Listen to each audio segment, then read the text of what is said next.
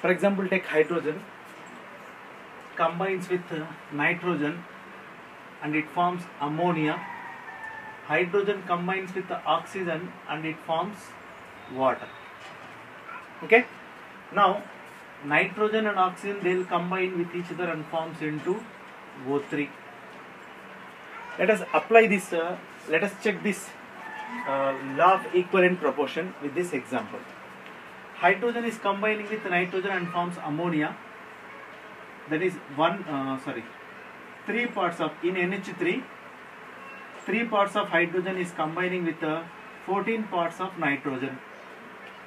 Okay, and in H2O, 2 parts of hydrogen is combining with 16 parts of oxygen. Okay, if you write for one part of hydrogen, how many parts of nitrogen is combining means, just send this 3 this side. 1 part of hydrogen is combining with 14 by 3 parts of nitrogen, and 1 part of oxygen is combining with 16 by 2 parts of oxygen.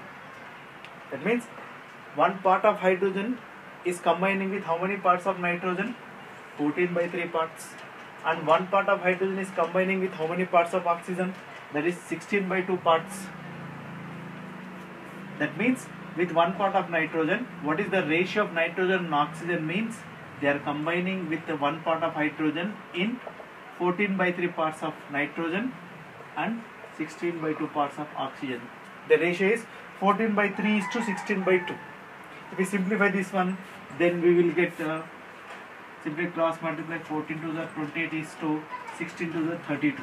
That means with 1 part of hydrogen, how many parts of nitrogen and oxygen they are combining? What is the ratio of nitrogen and oxygen combining with 1 part of hydrogen? The ratio is 28 is to 32. With 1 part of hydrogen, the ratio of nitrogen and oxygen combining is 28 is to 32. Now, when it comes to nitrogen and oxygen, what is the ratio they are combining here means? Let us check here. In N2O3, nitrogen's mass is 14. For 2 nitrogens, its mass is 28 parts. And what is the weight of one atom of oxygen? It is 16. Then 16 3s are 48.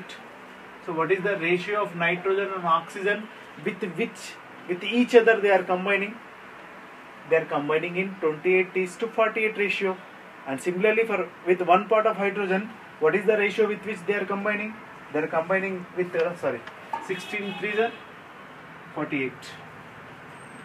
Somewhere I made it. Here 16 3s are 48. Sorry, not 32. 16 3s are 48. So with 1 part of hydrogen, what is the ratio of nitrogen and oxygen they are combining? The ratio of nitrogen and oxygen that they are combining with 1 part of oxygen is 28 is to 48. Similarly, the ratio of nitrogen and oxygen when they combine with each other is also same, that is 28 is to 48. So that is this law of equivalent proportions. Moving further towards the Gay-Lussac's law of gaseous volumes. If 2 gases are combining to form a compound, if 2 gases are combining to form a compound, then the ratio of their volumes, the ratio of the volumes of these 2 combining gases with each other and also with that of the product, the ratio of these 2 combining gases and the product is always a simple whole number ratio. Let us take one example and see more detailedly what is this law actually. For example, let us take hydrogen and chlorine. They are combining in ratio 1:1 and forming 2 liters of, or 2 parts by volume of HCl is formed. That is 1 part of hydrogen, or you can say 1 liter of hydrogen is combining with 1 liter of chlorine and forming 2 liters of this product. That means their ratio, what is the ratio in this reaction? The ratio is 1:2.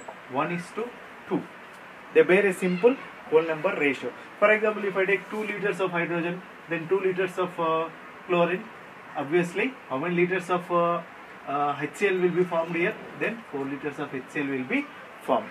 So this is the Gay-Lussac's law for gaseous volume. Hope you like my video, and please, if you have any queries, don't forget to put in the comment box, and don't forget to subscribe my channel and share this video maximum with your friends. Thanks for watching. Have a nice day.